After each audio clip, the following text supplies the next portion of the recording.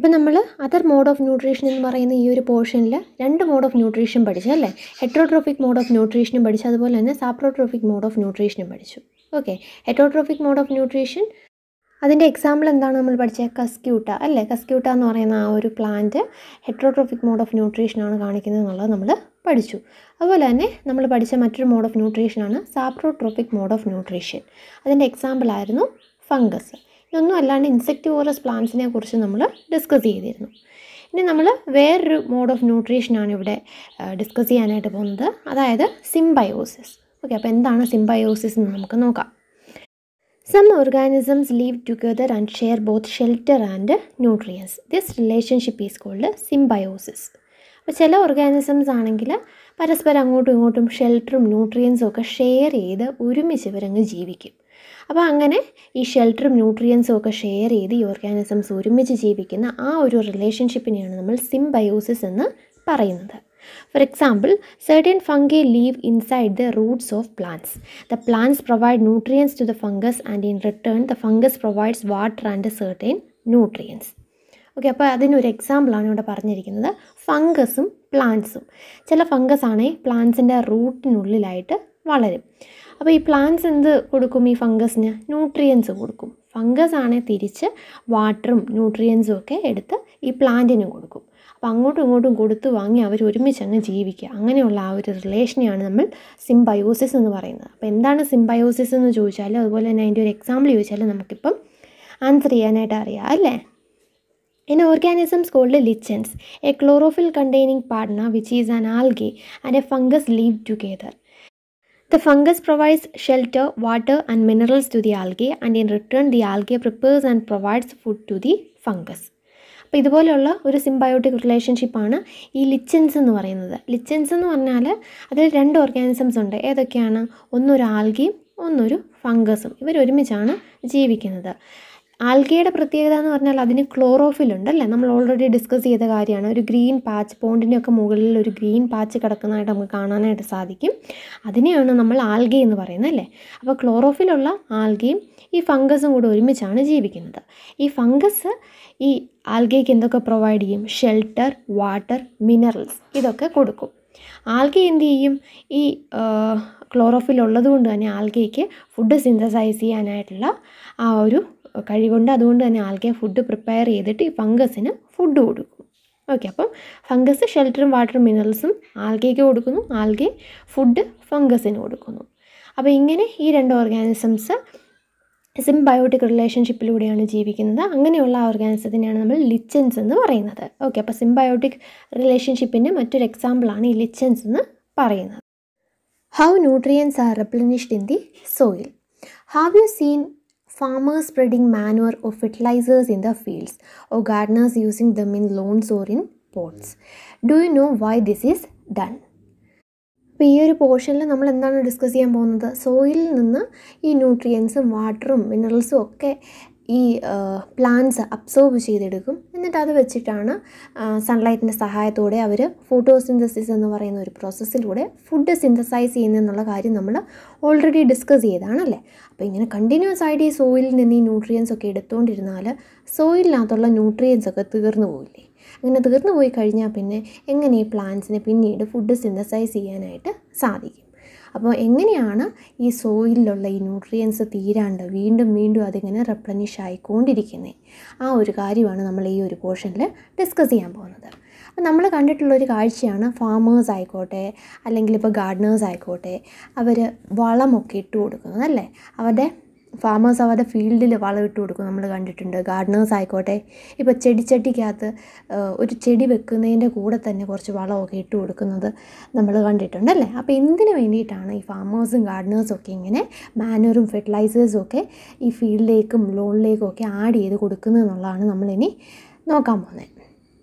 You learn that plants absorb minerals and nutrients from the soil, so their amounts in the soil keep on declining. നമ്മൾ already പറഞ്ഞ കാര്യമാണ്. മിനറൽസും ന്യൂട്രിയൻസും ഒക്കെ സോയിലുണ്ട്, അത് plants absorb ചെയ്തെടുക്കുന്നു. അങ്ങനെ plants ഇങ്ങനെ സോയിലിൽ നിന്ന് ഈ മിനറൽസും ന്യൂട്രിയൻസ് അബ്സോർബ് എടുത്തുകൊണ്ടിരുന്നാൽ എന്ത് സാധിക്കും? ഇതിൻ്റെ അളവ് അങ്ങ് കുറയും അല്ലേ. സോയിലുള്ള മിനറൽസിൻ്റെ ന്യൂട്രിയൻസിൻ്റെ ഒക്കെ അളവ് കുറയും.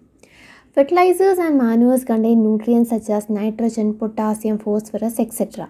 These nutrients need to be added from time to time to enrich the soil. അപ്പോൾ ഈ ഫെർട്ടിലൈസേഴ്സിലും മാനുവേഴ്സിലും എന്താണുള്ളത്? ഈ സോയിലിൽ കാണപ്പെടുന്ന ഈ ന്യൂട്രിയൻസ് ആണുള്ളത്. അതായത് നൈട്രജനും പൊട്ടാസ്യവും ഫോസ്ഫറസും ഒക്കെയാണുള്ളത്.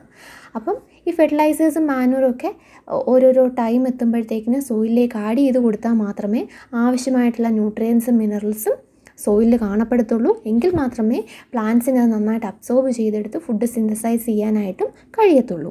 അപ്പോൾ അതിന് വേണ്ടിയിട്ടാണ് നമ്മൾ ഈ ഫെർട്ടിലൈസേഴ്സും മാനുവേഴ്സും ആഡ് ചെയ്ത് കൊടുക്കുന്നത്.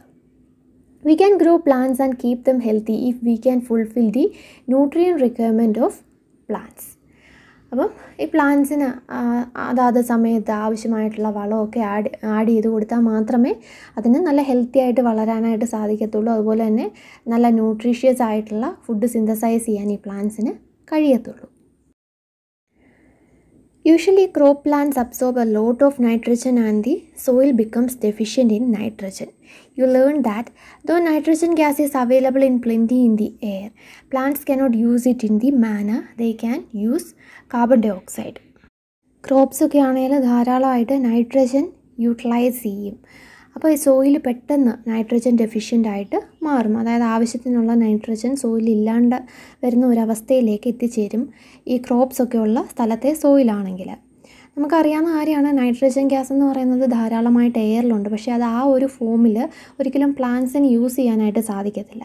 പക്ഷേ കാർബൺ ഡൈ ഓക്സൈഡ് ആണ് പ്ലാന്റ്സിന് യൂസ് ചെയ്യാനായിട്ട് സാധിക്കും അല്ലേ? എങ്ങനെയാണ്? സ്റ്റൊമേറ്റയിലൂടെ അല്ലേ? സ്റ്റൊമേറ്റയിലൂടെ കാർബൺ ഡൈ ഓക്സൈഡിനെ എടുക്കാനായിട്ട് പ്ലാന്റ്സിന് പറ്റും. പക്ഷേ ഈ നൈട്രജൻ ഈ പ്ലാന്റ്സിന് എടുക്കാനായിട്ട് സാധിക്കത്തില്ല. They need nitrogen in a soluble form. The bacterium called rhizobium can take atmospheric nitrogen and convert it into a usable form. അപ്പോൾ അതൊരു അവർക്ക് യൂട്ടിലൈസ് ചെയ്യാൻ പറ്റുന്ന ആ ഒരു ഫോമിലേക്ക് മാറ്റിയാൽ മാത്രമേ ഈ പ്ലാന്റ്സിന് നൈട്രജൻ യൂസ് ചെയ്യാനായിട്ട് കഴിയത്തുള്ളൂ. അപ്പോൾ അതെങ്ങനെയാണ് സാധിക്കുന്നത്? അത് ഒരു ബാക്ടീരിയത്തിൻ്റെ സഹായത്തോടു കൂടി നടക്കും. റൈസോബിയം എന്നാണ് ആ ബാക്ടീരിയത്തിൻ്റെ പേര്.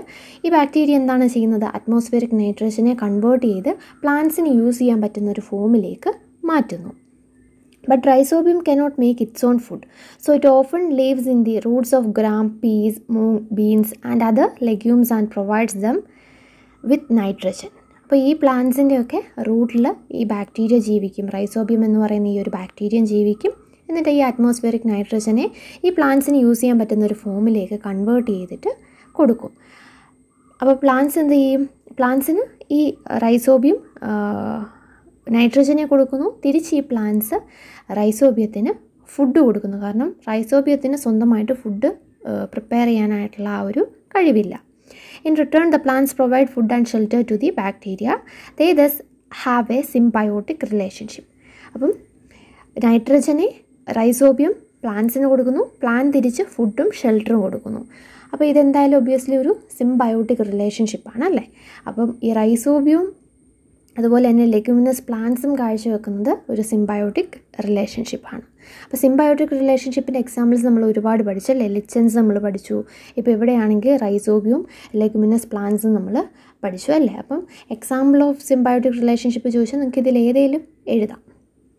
The association is of great significance for the farmers. They can reduce the use of nitrogenous fertilizer where leguminous plants are grown.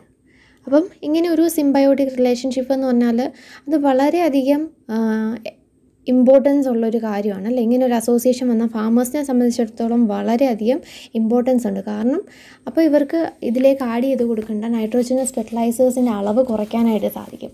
Rhizobium എന്ന് പറഞ്ഞ ഒരു ബാക്ടീരിയ ഉണ്ട്. അത് തന്നെ അറ്റ്മോസ്ഫിയറിക് നൈട്രജനെ കൺവേർട്ട് ചെയ്ത് പ്ലാന്റ്സിന് ആവശ്യമായിട്ടുള്ള ഫോമിലേക്ക് കൺവേർട്ട് ചെയ്ത് കൊടുക്കുന്നു അല്ലേ? അപ്പോൾ പിന്നെ ഈ നൈട്രോജനസ് ഫെർട്ടിലൈസേഴ്സ് ആഡ് ചെയ്ത് കൊടുക്കേണ്ട കാര്യം വരുന്നില്ല.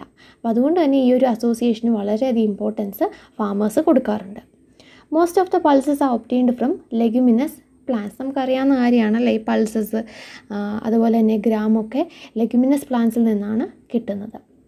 അപ്പം പരിപ്പും പയറും ഒക്കെ ഈ ലെഗ്യൂമിനസ് പ്ലാന്റ്സിൽ നിന്നാണ് കിട്ടുന്നത്. അങ്ങനെയുള്ള ആ പ്ലാന്റ് വളരാനായിട്ട് പ്രകൃതി തന്നെ കൊടുത്തിരിക്കുന്ന ഒരു കാര്യമാണ് ഈ റൈസോബിയം ബാക്ടീരിയം എന്ന് പറയുന്നത്. In this chapter you learn that most of the plants are autotrophs. Only a few plants are parasitic or saprotrophic. They derive nutrition from other organisms. അപ്പോൾ നമ്മൾ കണ്ടൊരു കാഴ്ചയാണ് മിക്ക പ്ലാന്റ്സും ഓട്ടോട്രോഫ്സ് ആണ് അല്ലേ, സ്വന്തമായിട്ട് ഫുഡ് സിന്തസൈസ് ചെയ്യുന്ന ആ ഗ്രീൻ കളേർഡ് ആയിട്ടുള്ള പ്ലാന്റ്സ് ആണ് കൂടുതലും ഉള്ളത്, അതായത് ക്ലോറോഫിലുള്ള പ്ലാന്റ്സ്. ചില പ്ലാന്റ്സ് ആണെങ്കിലോ പാരസൈറ്റിക് അല്ലെങ്കിൽ സാപ്രോട്രോഫിക് മോഡ് ഓഫ് ന്യൂട്രീഷൻ കാഴ്ചവെക്കുന്നു. All animals are categorized as heterotrophs since they depend on plants and other animals for food. Can we say that the insectivorous plants are partial heterotrophs? എല്ലാ ആനിമൽസും ഹെറ്ററോട്രോഫ്സ് ആണല്ലേ. Animals എന്തായാലും സ്വന്തമായിട്ട് food synthesise ചെയ്യത്തില്ല. ഒന്നുകിൽ മറ്റ് പ്ലാന്റ്സിൽ നിന്നോ അല്ലെങ്കിൽ ഈ പ്ലാന്റ്സിനെ കഴിക്കുന്ന മറ്റ് ആനിമൽസിൽ നിന്നോ ആണ് അവരവരുടെ ഫുഡ് എടുക്കുന്നത്. അപ്പോൾ അതുകൊണ്ട് തന്നെ സ്വന്തമായിട്ട് ഫുഡ് സിന്തസൈസ് ചെയ്യാത്തത് കൊണ്ട് എല്ലാ ആനിമൽസും, നമ്മൾ മനുഷ്യരും ഹെറ്ററോട്രോഫ്സ് ആണ്. പിന്നെ ഇൻസെക്ടിവോറസ് പ്ലാന്റിൻ്റെ കാര്യം നമ്മൾ ഡിസ്കസ് ചെയ്തായിരുന്നു അല്ലേ. ഇൻസെക്ടിവോറസ് പ്ലാന്റിന് ഗ്രീൻ കളർ പിഗ്മെൻ്റ് ഉണ്ട്, അതായത് ക്ലോറോഫിലുണ്ട്. അപ്പോൾ അതെന്തായാലും ഓട്ടോട്രോഫിക് മോഡ് ഓഫ് ന്യൂട്രീഷൻ കാഴ്ചവെക്കുന്നുണ്ട്. ഈ ഇൻസെക്റ്റിനെ കഴിക്കുന്നതുകൊണ്ട് അതിനെ നമുക്ക് പാർഷ്യലി ഹെറ്ററോട്രോഫ്സ് എന്നും പറയാനായിട്ട് സാധിക്കും. ന്യൂട്രീഷൻ ഇൻ പ്ലാന്റ്സ് എന്ന് പറയുന്ന ഈ ഒരു ചാപ്റ്റർ ഇവിടെ തീരുകയാണ്. എല്ലാവർക്കും ചാപ്റ്റർ നന്നായിട്ട് മനസ്സിലായെന്ന് വിചാരിക്കുന്നു. എല്ലാവരും വീഡിയോസ് നന്നായിട്ട് ശ്രദ്ധിച്ച് കാണുക. മനസ്സിലാവാത്ത പോർഷൻ ഉണ്ടെങ്കിൽ വീണ്ടും റിപ്പീറ്റ് ചെയ്ത് കാണുക. എന്തെങ്കിലും ഡൗട്ട് ഉണ്ടെങ്കിൽ കമൻറ്റ് ബോക്സിൽ കമൻറ്റ് ചെയ്യുക. അപ്പോൾ എല്ലാവരും നമ്മുടെ ചാനൽ സബ്സ്ക്രൈബ് ചെയ്യുക, വീഡിയോസൊക്കെ ലൈക്ക് ചെയ്യുക, ഫ്രണ്ട്സുമായിട്ട് ഷെയർ ചെയ്യുക.